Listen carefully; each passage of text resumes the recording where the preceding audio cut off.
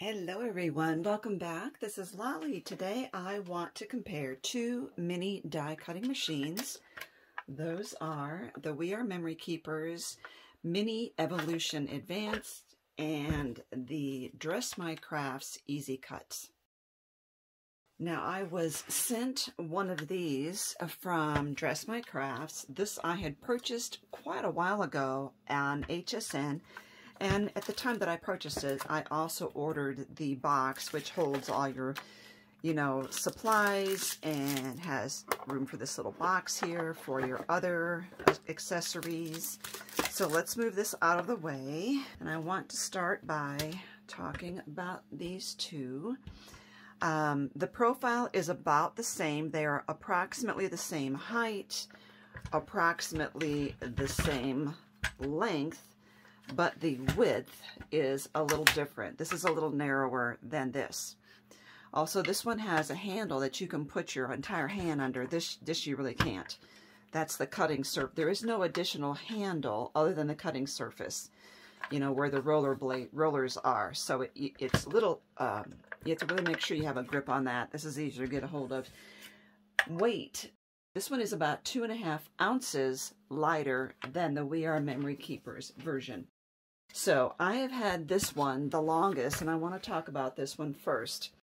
This one has 3 cutting plates, and we have B, E, and C. They are labeled on the top right corners. And so if you remember, B is base. In other words, you will use this all the time. And then E is if you are embossing, you would put your cardstock in your embossing folder, put that on your embossing plate, base, and then run it through your machine. If you are cutting, you are going to use C for cutting. Put your die with the paper on top, paper, die, cut side down, your base, and run it through. Now, and you can rotate these around. You can see that I've only used this side mostly. I've done one here. It does have some warping. It had more, but I did that little trick where you put boiling water on it in a heavy pot to flatten it out that Jennifer McGuire had recommended. It did decrease it significantly because it was significantly bent. So they did improve it. I am starting to use this size because I realized I hadn't been using the other side. You can run a 3-inch wide paper through here, and the plates are approximately 6 to 6¼ inches long, so that helps you to know what size dies to use. Now I'm going to use this die. It is one from Echo Park, and I'm going to use my cutting plate, put the paper down, the cardstock, the die, and run this through. Now I want to show you that this entire surface here on the Evolution Advanced has this platform. It's rubberized. You're supposed to be able to put it down on your surface and switch this flip from unlocked to locked, and that is supposed to make it grip your surface. Works really well. You see how this is not moving until I start using it. And then I have had a lot of problems with it. I don't even bother using that feature anymore. It only stays adhered if I have like a glass work surface. It doesn't stay adhered to this. It doesn't stay adhered to my laminate countertop. So the other problem is, see, I just moved it and it already came undone. Just to bump it and it starts moving. Now, this is the first time I've ever had it stay put, so that's an improvement. Okay. It makes a really good die cut. It's nice and smooth. It's perfect. I don't have any problem with that at all. So let's do another one. Now, one of my main problems besides the, see, it's already not sticking anymore. I just barely even touched it.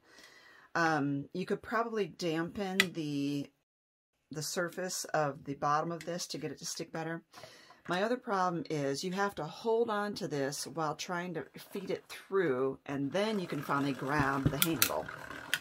It takes a bit of coordination. Now, I do have other die cutting machines, and I have the Big Shot, the Sizzix Big Shot, and I have the Crafter's Companion electronic die cutting machine called the Gemini. But both of those, because of my craft space limitations, my Big Shot is on a table over here, my Gemini is on a table over here, and neither one of them will fit in my work area. But when I'm cutting smaller dies, I can keep something this size on my table and just start cranking out dies, and it's very handy.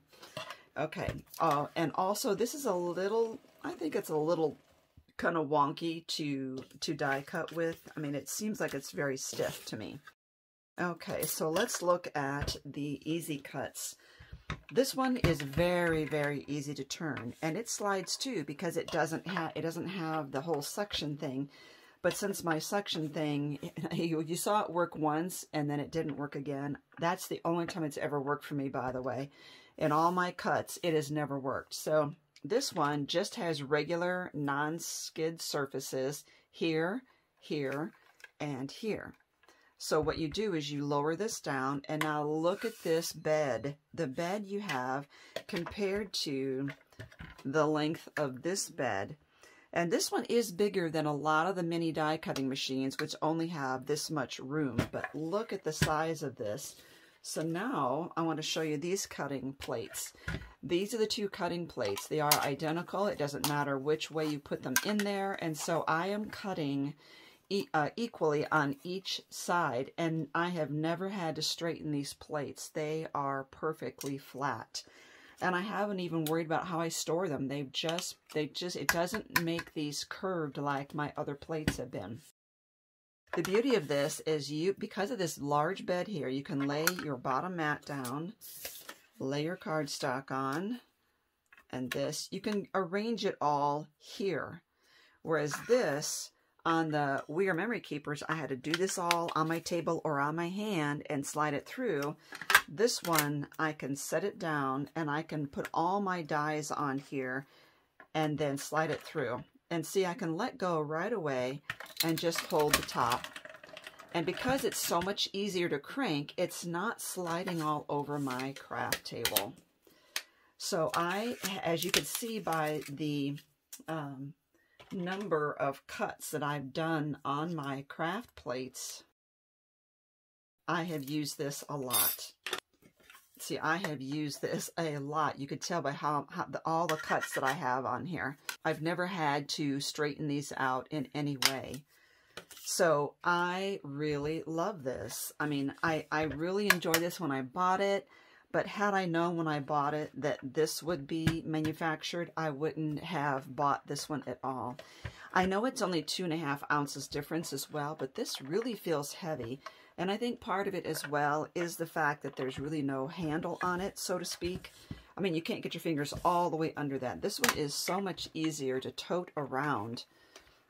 Okay, and you can see I have a little goo on mine because I always take my tape off when I'm using purple tape and I stick it to the top. So, can this one do embossing? Yes, there are additional, you can get refill plates, and so they have, you can get more of these, and they have the plates that you can use for embossing. That is available.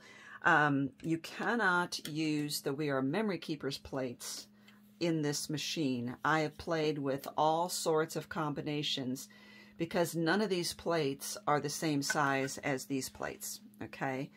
And I've tried other combinations. I've tried one of these with these. I've tried, you know, especially for embossing, I've tried many combinations and nothing has worked. Maybe you have found something that works for you. I don't know. This company is in India, and I am familiar with the company and their owner and employees and have worked with them before, and I have always loved everything that I have purchased from them. We Are Memory Keepers is also a reputable company, and I have a lot of products from We Are Memory Keepers. And you know, I have done a lot of reviews, and I use their hole punches and crocodiles, and I use those so often that I still love the company. It's just that this, although I love it, I'm sorry, this one gets my vote over between the two of them.